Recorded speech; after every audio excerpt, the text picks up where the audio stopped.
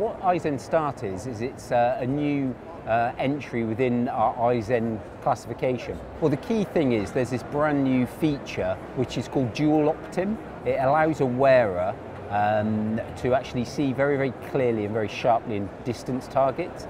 And also, if they were looking at a digital device, like a smartphone, for example, it corrects much more for nearer digital targets. This is for pre-presbyopic patients, and it's those patients that feel a little bit of visual fatigue at the end of a working day. Screens are becoming ever more used.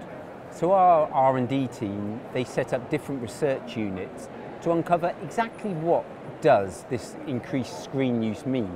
And what they uncovered quite clearly was that people, when they're using a screen, which is ever more of their day, they're actually holding the particular, the smartphone at a distance around 32 centimetres on average from them, which is closer to then a traditional hard copy target. They're looking through a lower portion of the spectacle lens, and they're holding that smartphone an awful lot closer. So their eyes have to work a little bit harder to pull it there, but more importantly, the spectacle lens isn't really dealing with the instant angle.